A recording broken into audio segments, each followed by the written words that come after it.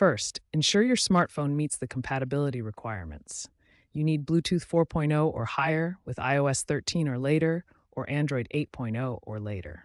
Download the official Oral-B app from your App Store and create a user profile. Make sure your toothbrush is charged to at least 20% before starting the pairing process. Open the Oral-B app and enable both Bluetooth and location services on your smartphone. These are required for the pairing process to work properly. To put your toothbrush in pairing mode, press and hold the power button for 3 seconds until you see a blue light flashing. This indicates the toothbrush is ready to connect. In the Oral-B app, tap the Add Device function to locate your toothbrush. Follow the on-screen prompts to complete the pairing process.